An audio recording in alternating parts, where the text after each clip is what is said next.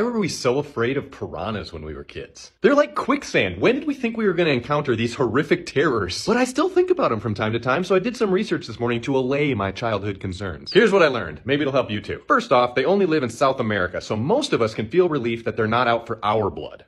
Or if they are, they won't be able to locate us. But they aren't, I'm led to believe. Like most fish, they're supposedly skittish of us. We're too big for them, usually. Also, they're actually omnivorous. So while they are adept predators, they actually are going to eat whatever's available, which isn't a human, usually. Do you like those two usuallys? Ominous, huh? Well, those are there because they do eat humans sometimes. Fewer than 500 people a year, but that's not nothing. In one article, the author was trying to convince us that they're not that dangerous, but then she describes their, I'll just read it, razor-sharp, interlocking teeth that are perfect for shearing and tearing flesh. And then she summarized her description by saying they have a devastating chomp. Okay, I had intended to relieve my childhood fears and maybe yours too, but I think we should maybe hold on to them.